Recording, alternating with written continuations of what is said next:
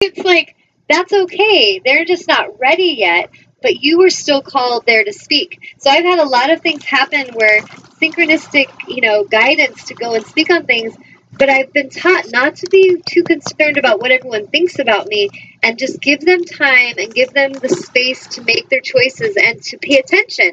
Because a lot of times we might come into contact with someone of a high vibration that's bringing a lot of wisdom, but we don't know what to do with it yet. It's a little overwhelming. That's a lot of information, and so we got to give them time to process it.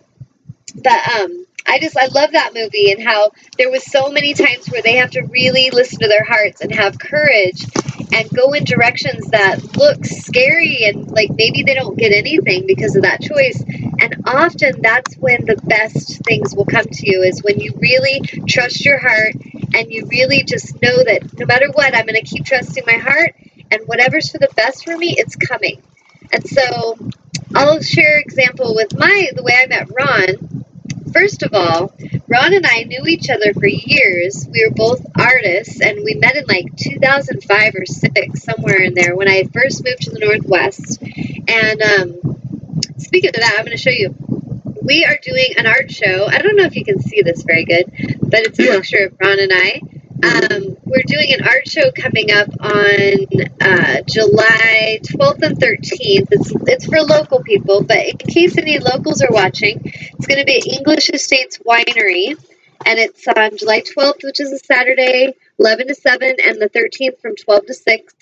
And what we put on our card, we both make a lot of art, but we took some of our art and we put it into prints and then framed them, and I put rhinestones, like little Swarovski crystals, and we made clocks. And so I thought, I was one day just like, this idea came to me, and it's about time, because they're clocks, but it really summarizes Ron and I. Like, we're together, we're having this art show together, we're starting to actually sell our art. We were with partners before, and our art did not seem to sell, and we were like, what's going on? And so we call it It's About Time. And what's fun with how I met Ron is we had met years ago in an art gallery, and we were just acquaintances. He was married, I was married, but we knew of each other, and we had been in meetings together at the art gallery and whatnot. And I was there for a little while, and then I left that gallery for reasons, and then few years later, I run into Ron downtown Vancouver. He's doing this Art in the Heart, and I run into him. I'm with my husband at the time, and we're like, hey, what's up? And we're just chatting, and he encourages me to come back to the gallery because they started a new gallery. And so I was like, let me think about that. And so I decided to go back and give it another shot, and so him and I were connecting again, but as acquaintances. And in December of 2012, I left my marriage, and I remember so many signs. I mean, I'm writing a book actually about all of it, so I'll bring that, and if you all want to know that story, you can buy a book. But basically, when I made the decision to leave my marriage, and this was a very long process, like, I did not make this decision lightly, and I've been asking for years, and I finally made the decision to leave. And I looked at the clock, and it was 11:11, right at that moment that I had decided it was time to go. And if you look up the angel number, if you want to learn more about angel numbers, go to your computer and Google spiritual meaning of 1111 or 555 or whatever number, and then read the Joanne Sacred Scribes website. It's just of a very high frequency. I really feel that the vibration of that site is more in alignment than some. And basically, I saw 1111, and it's all representative of independence and liberation and following your soul mission. And I was just like, oh my God, like, that is perfect. And so it really helped me seeing that number right then, even though it was a little scary, because this was going to be a big process, and I knew it in my gut. I knew I was preparing for a battle. I didn't want to, but you just kind of know it. And so I see that number, and it just gave me that guidance and assurance from my angels that I was making the right choice, and that I wasn't alone, and that they were going to be with me, and that everything was going to work out for my highest good for listening. So that happened. And then Ron, I found this out later, his his wife left him in January of 2013.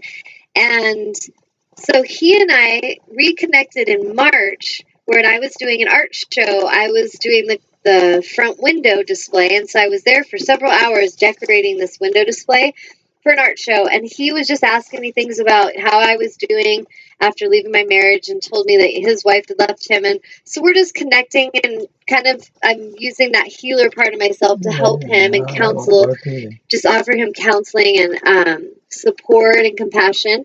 And then I was dating some guy at the time. I had dated a couple guys after my marriage. And so what happened was, I had dated a couple guys, and they all kind of reminded, well, not all of them, a few of them reminded me of my ex-husband energetically. The controlling aspect, the degrading aspect, not really supportive of my angelic and spiritual part of myself, and kind of shaming that and telling me that they thought it was weird and I shouldn't be talking about it. And so there was some tests to see, will Tanya tolerate this again, or is she going to really see this energy and clear it completely? So one morning I was driving home, and I had just realized that this was the last day I would be seeing this guy that I've been seeing, and that this wasn't going to work out. And I kind of knew, and I told him that I was there to help him heal things from his past relationship. And he very bluntly said, I don't need a healer for a girlfriend. And so I was like, okay. And so pretty much I knew the universe would be sending me back into orbit very soon. And so as I was driving home that morning, I wasn't really angry, but I was just talking out loud to my angels in the car. And I was just like, I am done with these guys that are attracted to me, and they like my magic and they like my power when they're first seeing me, but then they want to slowly start chiseling away at it and start causing me to doubt myself, or they want to slowly start controlling me. Done. Like, that is not going down anymore. I'd rather be alone than be with someone like that. So I'm saying this very loud in my car, and the whole universe was getting this message from Tanya. And so after I said what I was done with and I was ready to clear, I out loud said, thank you, universe, thank you, angels, for bringing me the one. I am ready for my twin flame. I am ready for the one who is here to support my soul mission, the one who's here who will love me and honor me for the unique being that I am, and will not have a problem with that. And so I'm being very clear in all this. Well, I get home, and I'm setting up for an event that night where I'm teaching at the gallery a workshop on the laws of attraction. And so I get there, and I'm teaching my workshop, and Ron's there. He comes in, and he was sent to close the gallery. So he's watching and listening to my presentation, and afterwards, he came up to me, and he was just like, wow, that was amazing. And he's like, are you hungry? I'm going to go get something to eat. Would you like to come with? So I just think this is casual, like, friend thing. And I was like, sure. And so I go with him. And this happened right when that night I could have gone on a date with my ex-husband. He was still trying to get back with me. And I remember just thinking, I'm done with that direction, and I'm going to go in this direction. And not even like a dating thing, but just a choice of where I was going to spend my time. So I go on this, little dinner thing. And during it, very quickly, I start seeing how Ron's behaving. And I realize, oh, this is a date. Like, just the way he's acting, I can tell. And so I was just kind of watching him, like, that's very curious. Like, Ron Jones, huh? Like, let's see where this goes. And he comes over and we're talking, and he's just opening up his life story to me. And I'm listening to him. And then he says something to me, looks at me, he's like, Tanya, I feel like tonight, as I was watching you speak to every one of those people, and you were connecting so deeply with each one of them, I just feel like I saw you for the first time. And I was just like, what? Like, there was so many things that happened. Him and I coming together. We started dating pretty quickly after I had helped him with some art shows, and then we started dating. There was so many synchronistic events that happened, like where we went to look at some woman's art, and they chanted and played music. And I was just like, oh, do you want to play for us? And he normally would just go look at people's art and then leave. Well, because I was there, I was really tuning into them. And they ended up doing this live concert for us, serving us tea. And as we're sitting on the floor, I just felt, and so did he, like the universe was giving us this concert and was like bringing our energies together. And so synchronistic moments can be so amazing and magical. And the more we pay attention, this is the difference between we stubbornly go this direction to be with a certain person we want to date, no matter what it's showing us, no matter how much it's kicking our butt energetically, or we surrender and we trust and we feel the heart's guidance and we pay attention to the magical connection with this energy and this direction. And so it can be so amazing. And now I'm with my beloved. We've been together over a year and we're the best of friends, but we laugh sometimes. We just think about, wow, like there was times I remember I went to hang some art and he was there with his wife at the time. And I was there with my husband. We walked in and we're hanging art.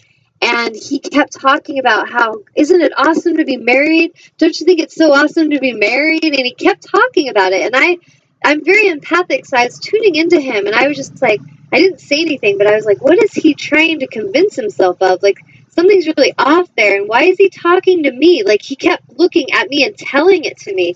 And so I left. And I remember telling my husband at the time, like, wasn't that kind of odd? That he kept talking about how great it was to be married. Like, it was like he was trying to convince himself, like he's really sad and he's not really authentically happy. And my ex-husband was like, I don't know, I didn't pay attention, which is true. And so we get out of there, and I don't think of it that deeply that day, but now that I'm with Ron and I look back, I realize, oh my God, like you were talking to my soul, and I could feel him talking to it. I just didn't understand why he was. And there was like some part of me that felt a connection, but didn't know what I was supposed to do about it. And because it wasn't the right timing. So if you watch the movie Serendipity, it'll make sense. It's all about divine timing. And really following those little breadcrumbs along the path until we reach our destination. And really, that's about what I love to call angel time. The universal time is really, we're trusting and we're flowing and we're allowing. But when we're an ego mind, we think we control it all. It's our time. This is when it's going to happen. And if I don't get this internet show now, I'm going to just be miserable and I'm going to be angry, or I'm going to go make that show happen. And a lot of humans spend their lives like this, really making things happen, trying to force the timing, force it to go down. There was years that I was an actress, and I was working so hard to try to make it as an actress, and like I wanted to say something. I had made movies for the film festival, and I was working so hard to just get out there, but I didn't have that confidence or really know that I was worthy. So a lot of people weren't even paying me for the work I was doing. And recently I'm being approached by directors from my past. They're like, Tanya, I would like to do another movie with you. Are you interested? And I was like, what? And so you just got to let go and trust that when the timing's right, it's all going to flow. And if there's something that your soul's here to create and to be a part of, you're going to know it. You're going to feel it in your energy. You're going to feel that passion inside. And you just need to trust the flow. You need to trust the difference in the vibration of what it feels like to go against the stream, where you're just suffering, you're beating your head against the wall, and what it feels like to go with the flow. And that feels it's ease, it's grace, it feels good. So remember how last week I was talking about vibration? I cannot say that enough to each of you. Your vibration and your frequency is the magical ingredient to everything. Amnon manifesting that Jeep and the love of his life, it came from a vibrational alignment. He maybe didn't know that at the time. Maybe that part of the words weren't there, but part of him knew that's going to be mine one day. And he just held that focus, and he didn't get angry when it wasn't his. He was just like, that's going to be mine one day. And maybe some part of him was even like, that's going to be mine one day, and it's going to come to me at a great price. And then, boom, it did, right, Amnon? Right, exactly. See? Yes. And so it's really having that patience, and until you get what you want, you stay in a frequency of gratitude. You stay in a frequency of having. So instead of, I don't have that job yet, so I'm going to be pissed off at the job I'm at, or I don't have that relationship yet, so I'm going to be pissed off with the person I'm with. the best way you can get out of any energy or situation is to have gratitude for what you have, and then be open to the universal flow guiding you to where you really want to go next. And